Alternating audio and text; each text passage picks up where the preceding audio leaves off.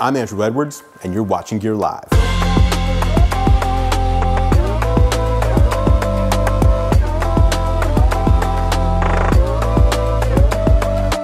The day after announcing the new Apple Watches last week, Apple released the final version of iOS 14 to the public. Since then, I've gotten a lot of questions about all the new features and if upgrading is worth it. In this video, I tell you about some of the secret iOS 14 features that Apple didn't tell you about, all of which make your iPhone even better. What's going on, Tech Squad? Andrew Edwards here, and as I mentioned, we're taking a look at some of the more hidden features in iOS 14. I've got a list of 10 features I'm gonna tell you about, along with a bunch of bonus features at the very end. Now let's get started with a really cool one, hand and body pose detection. If you're a gamer and you're familiar with Microsoft Connect, that's kind of what it is, but built right into your iPhone. Hand and body pose detection will allow apps to analyze poses, movements, and gestures of people. So for example, a fitness app could automatically track your movements to see if you're doing an exercise properly, or a media app could find photos or videos based on a certain pose. Hand pose detection is included here too, which will allow new ways of interacting with apps. Apple demonstrated this back in a WWDC session by showing an app that recognizes when a person holds their thumb and index finger together, which then let them draw in the app without needing to touch the display. Another example is an app that can overlay hand emoji or other graphics that match what the user is doing, like a peace sign. The next feature we need to talk about is actually a nice segue from hand and body pose detection, and that's FaceTime sign language recognition. So you know how FaceTime and other video chat apps, for that matter, will bring the person who's talking to the forefront so everyone can see them. Well, in a huge move for accessibility, FaceTime will do the same thing when a person on a group call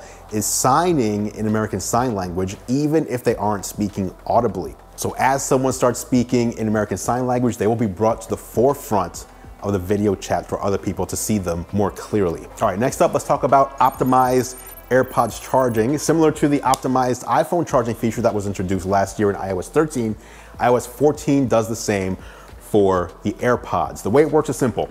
If you have the feature enabled, Apple will learn your charging routine. When you charge your AirPods overnight, they'll charge up to 80%, and then we'll wait to finish the charge to 100% until closer to the time where you typically take them off the charger. This charging method does a great job at slowing battery aging, allowing your devices to last longer before the batteries end up going bad. By the way, if you missed it, I did do a video dedicated to all the new features available in AirPods and AirPods Pro in iOS 14. So be sure to check that one out if you haven't seen it. I will link to it down below. And by the way, be sure to hit that subscribe button because I will be doing coverage of all of the major fall releases here on the channel. Up next, Apple TV 4K and iOS will stream 4K YouTube video. One of the biggest disappointments for purchasers of the Apple TV 4K set-top box was that despite the name, the one major holdout on streaming 4K content on the device was YouTube, the largest video streaming platform on the planet. Instead, Apple TV 4K owners were stuck with 1080p from YouTube. Now, it's unclear if this change that is now allowing the Apple TV 4K to stream YouTube content is a result of YouTube adapting to the Apple TV or Apple adding something extra on their end, but the end result is that consumers will get access to YouTube videos in 4K and even HDR when streaming through Apple's set-top box. Oh, and as a bonus, AirPlay 2 on Apple TV also supports 4K streaming in iOS 14 as well. Next up, let's talk about Back Tap. This is a new, fantastically named feature in iOS 14 that specifically works with any device that supports Face ID. Back Tap is a feature that you can enable that will allow you to perform common tasks by double and triple tapping on the back of your iPhone. You can set these to do things like take a screenshot, bring up Notification Center, Siri, or the app switcher, change your volume, or even run a shortcut. So for me, I have double tap set to take a screenshot and triple tap set to turn on my Tesla Model Y and set the temperature to 70 degrees. Speaking of cars, next let's talk about Apple CarKey, or more specifically, how CarKey will work when your phone dies. Apple announced the new CarKey functionality, which allows you to use your iPhone as your key to unlock your doors and start your car. Since then, people have been wondering, what happens if you drive somewhere, you're out for the day, and your phone dies before you get back to your car? Well, I asked Apple, and it turns out that even if your iPhone runs out of battery, CarKey can still work for an additional 5 hours after that. So if you're out and about and your phone dies, just be sure you're back at your vehicle before that 5-hour window closes if you aren't able to charge up somewhere. Up next, an interesting one for all you gamers out there. In iOS 14, iPad games now support keyboards, trackpads, and mice. So that's right, you're no longer limited to either a Bluetooth controller or touchscreen controls when playing games on the iPad. If you want to connect a keyboard and mouse when getting in on Fortnite, PUBG or Call of Duty, Apple's got you covered on the iPad. Next up, let's talk about the HomePod third-party music streaming. One of the main complaints that people have had with the HomePod is that it only worked with Apple Music unless you used AirPlay to stream to it. With iOS 14, the HomePod now supports third-party music streaming services as well, allowing you to use Spotify, Tidal, and others. So at this point, it's now up to those third-party services to update their apps in order to add HomePod support. Another one of the biggest complaints on iOS was that you were stuck with the Apple Mail app and Safari as your default email and web browsers, respectively.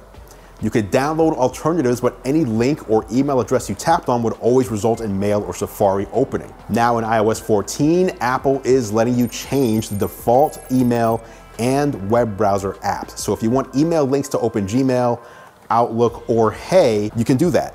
If you want web links to open Chrome, Firefox, or Edge, you can do that as well. Next, we have to talk about emoji search. In iOS 14, Apple has system-wide search built right into the keyboard. So now, whenever you switch over to the emoji keyboard, you can type what you're looking for in the search box rather than having to hunt for what you're looking for when you want to make a point that only the perfect emoji will help with. Okay, I said I had a bunch of bonus features, so now let's jump into the lightning round. First, sound notifications. You'll be able to go into accessibility settings and have your phone give you a notification when it hears something like a dog, cat, running water, a person yelling, and more.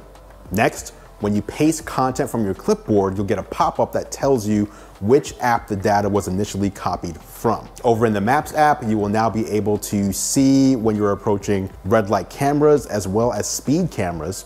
And lastly, now that the Apple Watch supports sleep tracking, which means you'll probably be charging it when you're in the shower or at your desk. In iOS 14, you'll get a notification on your phone letting you know when the Apple Watch has been fully charged. Now, like I said earlier, we are in the most exciting time of the year for product releases, and I'll be covering all of Apple's fall releases right here. So be sure to hit that subscribe button and bell to stay up to date.